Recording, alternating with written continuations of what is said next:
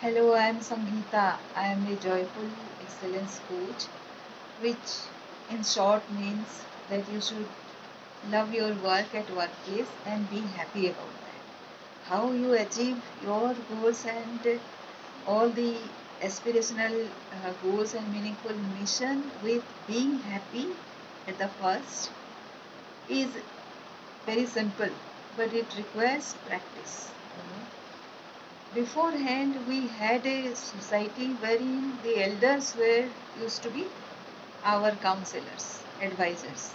But right now, the generation has changed, and of course, there are many technological evolution that has happened, and the culture also has changed, which is why we cannot go back to their wisdom. Maybe that is part of that. But at the core, being happy is the most essential thing, whether you trust it or not, believe it or not. But when I started being happy, that is when people started trusting me more. Now, in which place do you uh, have to be so that your happiness means a lot for the entire workplace? That is something everybody asks me. Well, no matter wherever you are, you can make a difference to the entire place. How? Suppose your maid doesn't do her work properly. Can you have a peaceful day? So, the role of the maid matters in your life. Even if you are a person of average status, right? It doesn't matter. But everybody needs to own their responsibilities. So that is what required. That is how you matter for the entire setup of the organization, no matter which place, which status, which position you are. So how do you achieve your joy? Because so far you haven't experienced any joy out of your work. Maybe you don't value your work much, or maybe because of the workplace issues, maybe because uh, you work in silo. You are the lone person who works. Maybe because you don't like to be in a crowd, you want to do your work and come back home. Maybe that is the reason. Maybe you do you are not able to trust anybody, but in a team setup, you to grow, you need a team.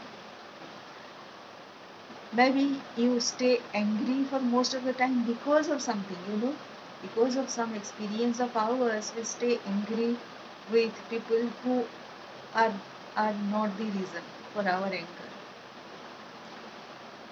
Maybe you are very rigid to your habits, whatever habits you are very proud of those, doesn't matter. Maybe you attract lot of conflicts.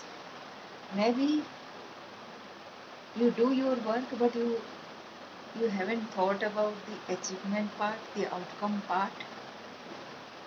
Maybe for something you have remained depressed, very practical reason and very genuine reason as well. Maybe you are not good at coordinating because you don't want to expose your juniors when they don't work. You don't want to tell that in front of your seniors. All this can create irritation at workplace. You don't like your work anymore.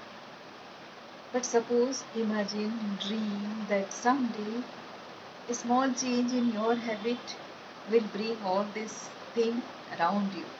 You become the master of your circumstances. You start influencing people. People start taking note of whatever you are doing, whatever you are saying, and whatever you are proposing. How will be your life then? Just think a bit. So, what will happen in that case is you start thinking about the small things that you do or the big things that you do. Maybe you think big, but because of this environment you are not able to do. You start achieving all those.